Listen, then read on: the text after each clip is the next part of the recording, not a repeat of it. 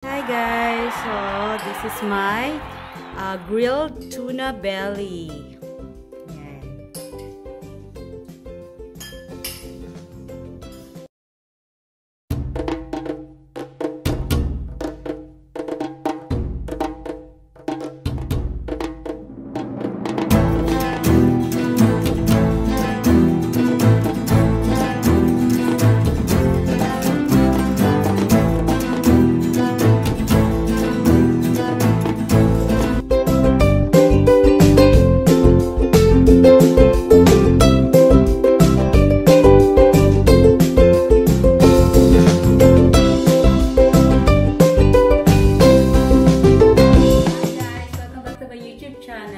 So today nga, magagawa tayo ng grilled tuna belly. So, nabili ko tong tuna belly sa SNR. Frozen siya. So, ipapakita ko lang sa inyo kung paano yung ginagawa kong marinade para pag ginilang natin siya mamaya, may lasa na siya talaga. Okay, kailangan lang natin ng 2 tablespoon ng soy sauce. Bali 3 tablespoon pala ang inano ko. Tapos 2 tablespoon of sugar, garlic. It depends sa inyo kung gaano kadaming garlic ang gusto nyo. Pero mas madaming garlic, mas masarap. 2 tablespoon ng kalamansi, pepper. Tapos, kailangan din natin ng olive oil. Ayan. In a pan, mix lang natin yung mga ingredients. So, unahin na natin yung soy sauce. Ayan. Sumutin natin. Soy sauce. Tapos, kalamansi. Siya nagpapalasa. Masarap yung gusto ko, nalalasahan yung kalamansi. Yung sugar, yan. Yung garlic, yan, lalagay ko lahat yung garlic, masarap yan. Pepper, lalagay ko din to. Tapos, lagyan lang natin siguro mga 1 tablespoon ng olive oil. Yan.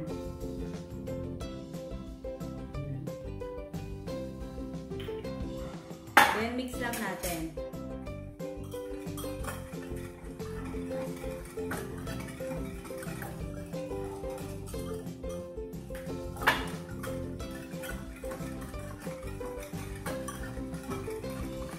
Yan, mix lang natin.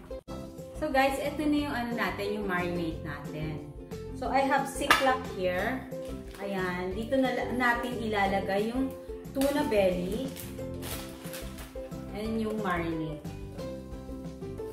Ayan siya. Isang piece.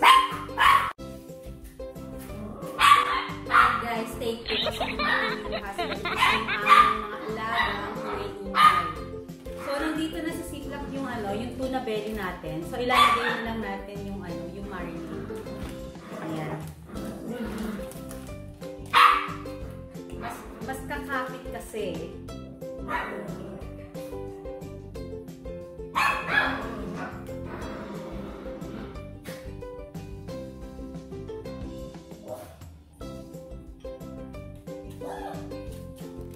So, nandito na yung marinade sa loob ng ziplock. Kasama ng ating tuna belly. So, ayusin ko lang.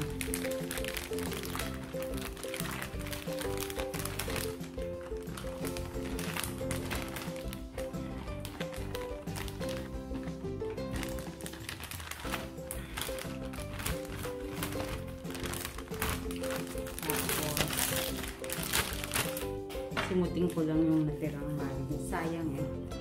I'm using spatula. Para mas masimot siya talaga.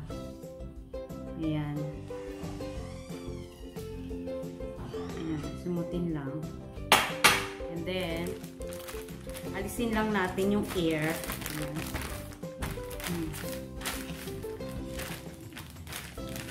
Ayan.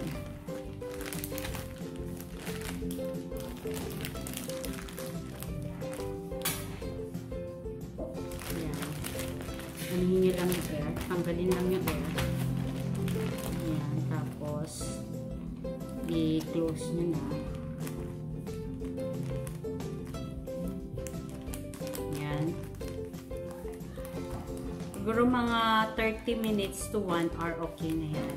Pwede na tayo mag-grill. But, 5 PM ngayon, usually, kumakain sila mga 7:30. So, okay na okay. Mas malasa. Ayan, o. Ayan. Papakita ko sa inyo later kung paano ko siya i-grill. Ayan. Ayan. Tapos, turn nyo lang. Ayan. Mas kakapit yung ano, yung marinade sa kanya.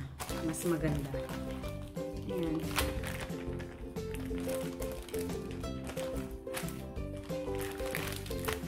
So, see you later, guys.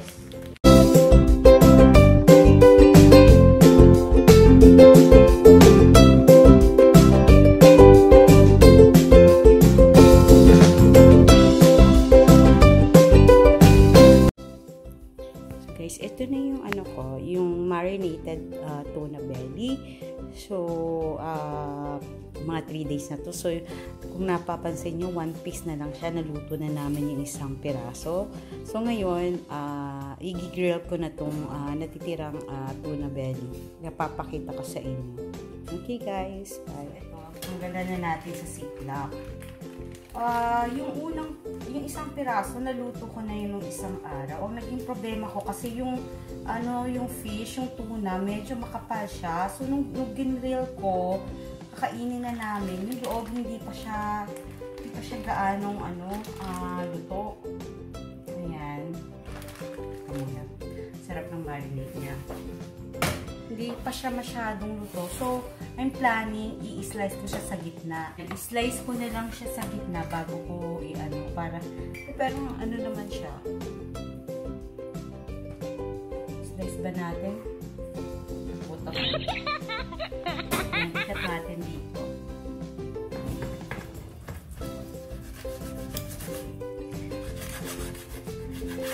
Maano na siya, malasang-malasa kasi ilan na to, 8 days na siya. Ayan, o.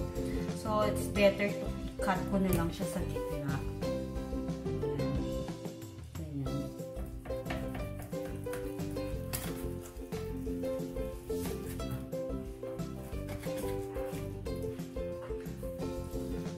So, tikman ko na siya. Masarap siya talaga.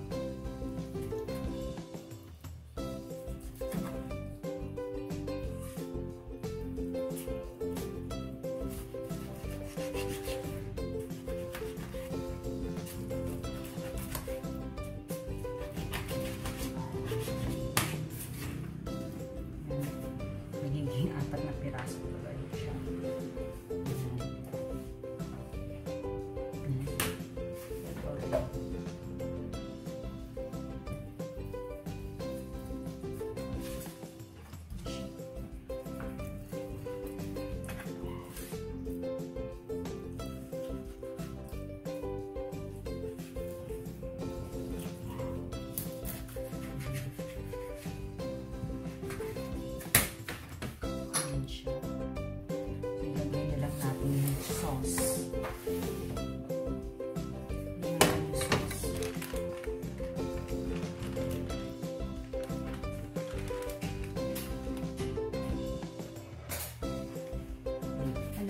Pero, ano na yan, kapit na yung lasa niya.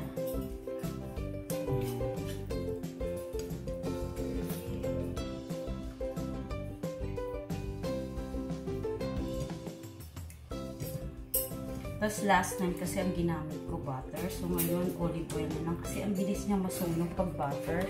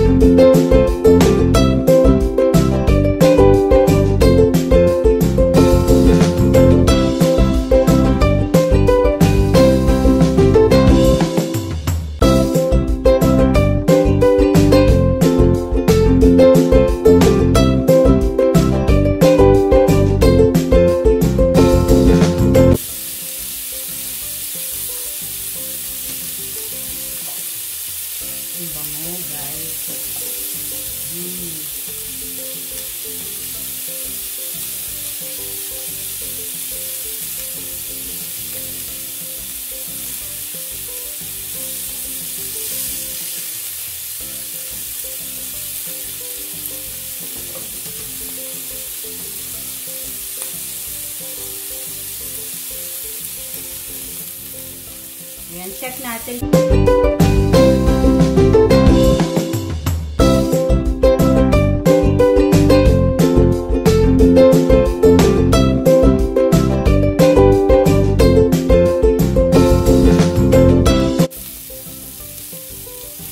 I think this one is okay na.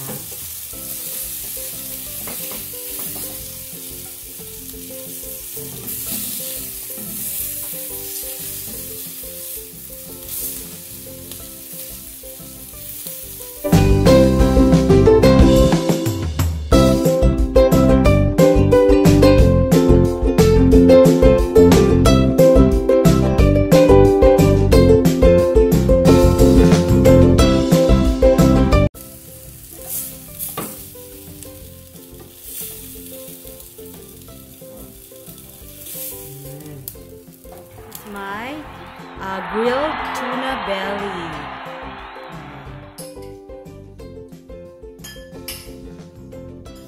Hope you like my presentation.